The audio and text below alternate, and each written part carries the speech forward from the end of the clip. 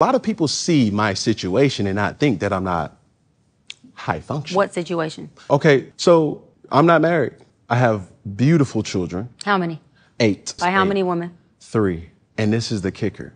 I want more. By multiple women? What's the intent? I just want God or by to your bring wife? them. I just want God to bring them. Oh, okay. My desire to get married is lower than my fear of divorce. So, as you had said, Dr. Brian, you said it, I didn't say it, I will agree.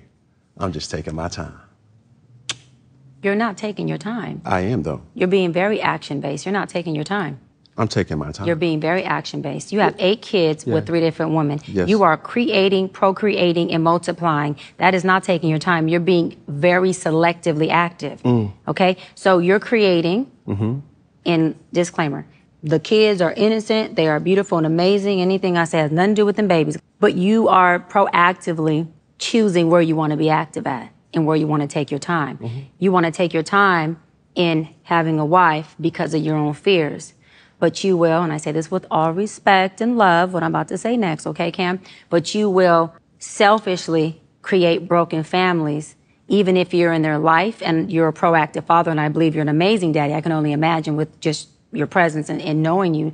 But these families are still broken. Every child cannot have Papa in the house with them. So some child, if not all, will end up with some kind of deficit without daddy being there. Now, you chose to do that. I'm not saying you sat there and woke up one morning and said, I want to be selfish today, so I'm going to go make a baby. Not saying that at all. But those are selfish acts at the expense of your fear. And yeah, that is a low functioning behavior. To say that I'm going to build these houses and put kids and these beautiful women and kids in them, but I ain't going to create a home in them. I'm going to wait till I dissipate my fear to find a wife where I'm still going to be fearful with, because there's no such thing as not having some type of nerve or some type of feeling behind marrying somebody. And then I'm going to build a home with her while all these other beautiful babies have houses. That's completely unfair and that's selfish. And so, yes, you're taking your time in this department, but you're not taking your time in this department, which means you're compartmentalizing.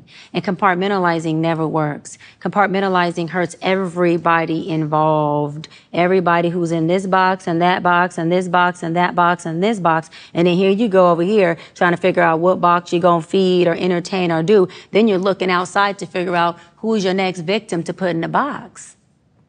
It's unhealthy.